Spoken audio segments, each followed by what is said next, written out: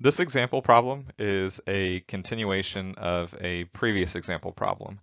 So I'm going to be a little briefer in some of the steps. But we're looking at a rectangular pre-stressed post-tensioned member with a given area of steel, given area of pre-stressing, given length, given area of concrete, and a 7 KSI concrete strength. In the previous example, we looked at the response of this section under a 225 kip tensile load and a 1000 kip compression load. And we're going to, in this example, determine the strain and stresses in the section under a 1000 kip compression load, so a load of axial load of negative 1000 kips. Only this time we're going to also consider the given time effects. So we're going to assume that this 1000 kip axial load is sustained on the column. So we have our creep coefficient, which is given, our shrinkage strain, which is given, and our relaxation in the pre-stressing strand, which is given. And again, we could calculate the creep coefficient and the shrinkage strain and the strand relaxation using a number of different procedures that are available in the literature and also available in different specifications. So I'm giving us these to keep our example a little briefer. So the first step would be to find the initial strains that occur during the tensioning procedure to ultimately find our locked-in strain in the post-tensioning. This is the same procedure as in the previous example, so I'll be briefer in explaining it. But again, we can start with linear approximations. So we're assuming that our concrete, our steel, and our pre-stressing are all linear elastic. So we can find the modulus of elasticity in our concrete to be 4,770. The initial strain in the pre-stressing caused by the post-tensioning stress to be our stress in the pre-stressing 175 divided by the stiffness in our pre-stressing 28,500, which will give us an initial strain in the pre-stressing strands of 6.14 times 10 to the negative third. And then we can find the initial force in the pre-stressing strands by taking the stress times the area, which will give us our force of 214.2 kips.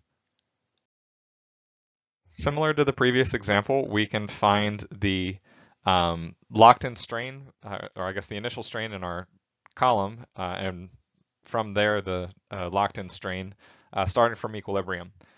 So our equilibrium expression shown here at the top has our concrete, our steel, and our pre-stressing components equal to our externally applied axial load. We have no externally applied axial load initially, so we have all of our components equal to 0. We're using linear elastic material properties, so we can relate our stress to our strain with the modulus, which we do for our three different components, or our two components. The stress in the pre-stressing is given initially as 175 KSI, so we don't need to relate that to strain. So plugging in our known values, we have our initial strain in the column, and we can calculate that as negative 0.131 times 10 to the negative third. So using that, then we can calculate the locked-in strain differential between the pre-stressing and the concrete, as shown there.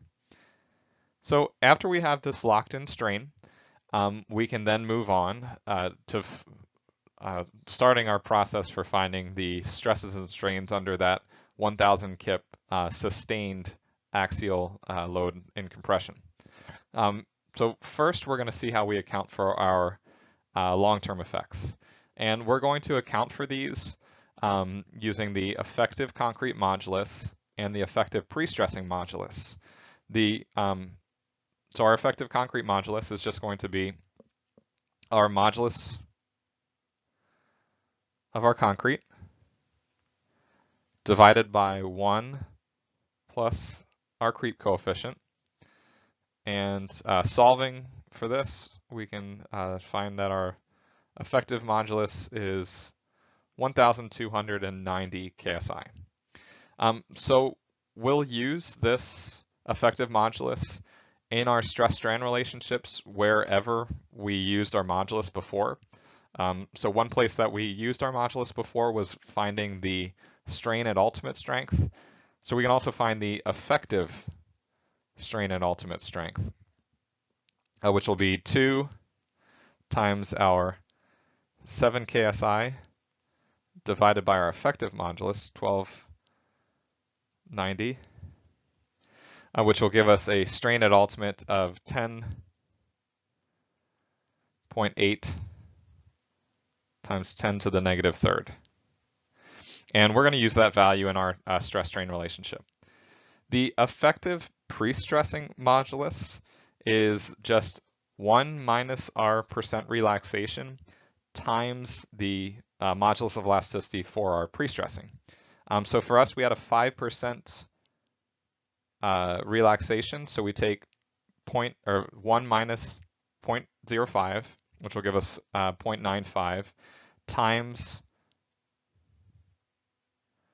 the modulus in our pre-stressing, which will give us our effective modulus of 27,075 KSI. So that's our effective modulus for our concrete and our effective modulus for our steel. When accounting for shrinkage, the shrinkage component is going to change how the strain in the column relates to the strain causing stress in the concrete. So you can see the strain causing stress in the concrete is going to be equal to the strain in the column minus the shrinkage strain, where our shrinkage strain is given. So we're going to use this relationship as we move forward in this example. So now we're going to find our strains and our stresses under this negative 1,000 kip sustained load. So 1,000 kips sustained in axial compression. We're going to start again from equilibrium here and calculate things by hand, and then we'll again use an Excel sheet to calculate it using a parabolic stress-strain relationship for our concrete. But to start with our by hand with linear elastic assumptions, we can set our concrete plus steel plus pre-stressing components equal to our applied axial load. So our applied axial load is negative 1,000 kips, which is in compression for us. Everywhere that we had a modulus of elasticity before, we'll use our effective modulus. So we have our effective modulus of our concrete and our effective modulus of our steel. Again, the stress in our pre-stressing is equal to the effective modulus in the pre-stressing times the strain in the column plus that locked-in strain differential. Nothing changes with our steel component compared to our short-term analysis. So the stress in the steel is equal to the stiffness of the steel times the strain in the column. But with our concrete component, now the stress in the concrete is equal to our effective modulus times the strain in the column minus this shrinkage strain that happens in the concrete. So plugging in all these values, we can will bring us to this next line. You can see that our only unknown is our epsilon c. So solving for epsilon c, we can find the strain in our column is equal to negative 2.45 times 10 to the negative third. So that's the strain in the column due to this 1,000 kip axial load. So next we can calculate all of our stress components just by taking our modulus times the strain causing stress in the concrete. So that's the column stress minus our shrinkage, or sorry, column strain minus the shrinkage strain. So we'll get a stress in the concrete of negative 2.64. Then in the steel, we take our modulus times the strain in the steel, and we get a stress of negative 71.1. And we can do the same thing that we did before with our pre-stressing and get a stress in the pre-stressing of 103.4 KSI. So what we can see is that one of our assumptions doesn't check. Our steel is, the stress in the steel is greater than our yield stress of 60 KSI. so we know that the steel has yielded. So we need to go back to equilibrium, now with a new assumption, assuming now that the stress in our steel is equal to the yield stress in compression. So we'll have a negative sign there. So going back to our equilibrium expression, we're plugging in negative 60 KSI into our equilibrium expression, then solving for epsilon c again will give us a strain of negative 2.55 times 10 to the negative third. So this is our new strain, again, assuming that that our steel's yielded, but we'll need to check that assumption again. So using this strain that we found, we can again calculate our stresses and our forces in our three different components, our concrete, steel, and pre-stressing. So we can see that our concrete stress will increase a little bit to 2.77. Our steel stress is yielded, so we're at negative 60 KSI, and the stress in our pre-stressing now is at 100.7 KSI. So taking our stresses then times our area components will give us our three forces, and then we can sum these forces to check our equilibrium equation. So our concrete force plus our steel force plus our pre-stressing force should be about equal to 1,000 kips. It might be a little off because of some rounding errors, but here we, our value is about negative 1,000 kips, so our equilibrium checks. All of our assumptions check. So this is our strain under negative 1,000 kips of sustained axial load. Similar to before, we can set up a spreadsheet to use a parabolic stress-strain relationship for our concrete. So you can see here some of the inputs that I have in my spreadsheet. So the inputs again are in tan. We have our calculated initial values, and then I'm including the long-term effects in this spreadsheet. So where I input the creep coefficient and I input our shrinkage strain, and I also input the relaxation percentage. So using these inputs, we can again calculate the strain, stress, and force components in our concrete, our steel, and our pre-stressing, except now we need to include the impact of creep, shrinkage, and relaxation of our pre-stressing. So you can see the shrinkage impacts how the strain driving the stress in the concrete relates to our overall strain in our column. So the epsilon CF is just going to be equal to the strain in the column minus our shrinkage strain, where our shrinkage strain is negative.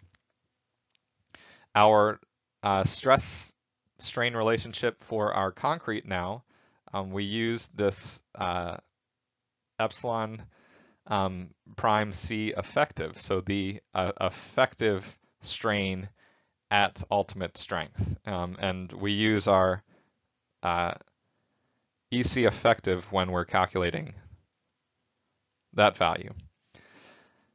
Nothing changes with our steel, so our steel strain is still equal to the column strain. Our stress is still equal to the strain in the steel times the modulus, and our force is still stress times the area. In the pre-stressing, everything is the same, except now we use our effective modulus to relate the strain in the pre-stressing to the stress in the pre-stressing. So we'll use this epsilon, or this EP effective in place of EP. We also should modify the point when our steel goes inelastic. So we'll modify that as well with our EP effective. So using this spreadsheet and goal seek, we can find the strain in the column required to or resulting from a negative 1,000 kip axial load. And then we can compare the value that we got from our spreadsheet using a parabolic stress-strain relationship for our concrete to that which we got using our linear elastic assumptions. And you can see here that we have about a 9% difference. If you saw in the previous example, the difference was about 1.5%. So our time effects will increase the difference between what we find with linear elastic and what we find with parabolic. We can now compare our long-term response to our short-term response, which I'm showing here. So up top we have our long-term response, and down below we have our short-term response. So looking at the last row where we have our response under an axial load of 1,000 kips in compression. So I summarize everything in this table down at the bottom, and we can see that our strain in the column goes up about 3.77 times. So the long-term strain is about 3.77 times the short-term strain. So that's a substantial increase. The stress in the concrete decreases.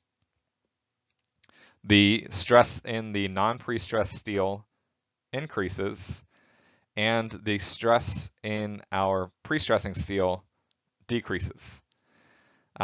So you can see that most of the stress is transferring from our concrete to our non-pre-stressed steel as our concrete creeps and shrinks under due to time effects.